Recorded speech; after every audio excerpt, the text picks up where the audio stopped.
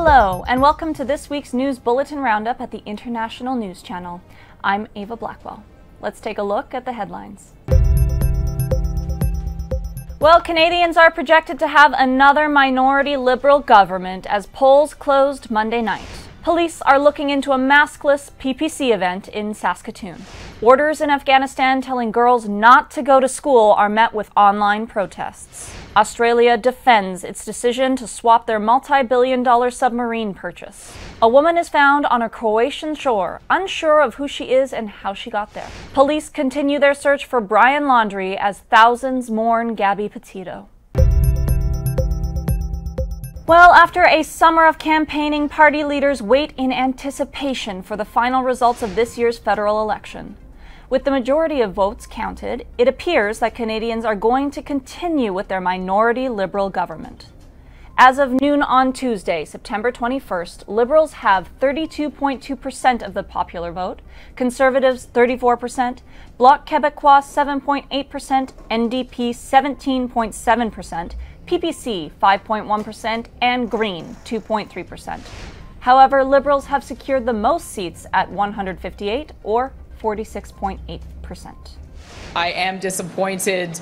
It is hard to lose. No one likes to lose. It is an ideological revolution that we are starting now. I will be ready to lead Canada's Conservatives to victory. Thank you, Canada. Let's get to work. New Democrats will fight to take care of all Canadians so that together we all rise. You are sending us back to work with a clear mandate to get Canada through this pandemic. Let us feel the warmth of a new dawn, and above all, let us seize the promise of a brand new day.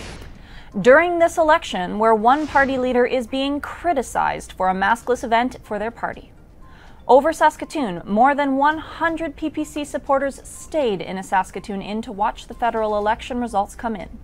Moreover, to hear from PPC leader Maxime Bernier.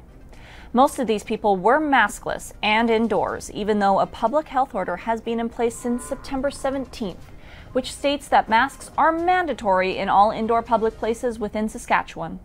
Currently, in Saskatoon is the hottest spot for COVID cases within the province. News from Afghanistan. The Taliban has disallowed female middle and high school students from returning to their education for now. Moreover, the interim mayor of Kabul, Hamdullah Namoni, has told female city employees to stay at home unless their work cannot be performed by a male. In response, young Afghan girls and boys have taken to social media, with their faces blurred and holding signs to protest this edict on education. These signs include questions like, "Why can't we attend school?" as well as appeals to the equality of brothers and sisters, saying that males won't go without their sisters. Turning now to AUKUS Australia defends its decision to swap their multi-billion-dollar submarine purchase for the new security pact with the UK and US. In response to AUKUS, France has recalled their ambassadors from both the US and Australia in an effort to convey their condemnation. The previous deal between Australia and France was worth $37 billion. Moreover, France has stated that they were informed of this pact only hours before it was released to the public.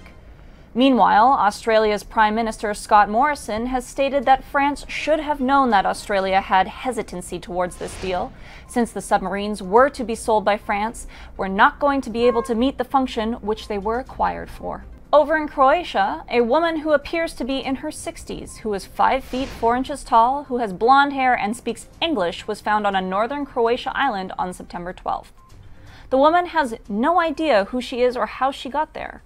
She was found on this island, which is only connected to the mainland via a toll bridge. The couple who had found her state that there is no way she could have gotten there alone. Authorities guess that she must have spent several nights in the area. She was weak and unable to drink water without the help of someone else. As of now, she is being treated in a mainland Croatian hospital. Finally, in tragic events, what appears to be Gabby Petito's body was found in Wyoming National Park. Thousands of individuals have been watching the case closely, trying to piece together the final moments of the 22-year-old's life. Petito and fiancé Brian Laundrie were touring the country, living together in a van.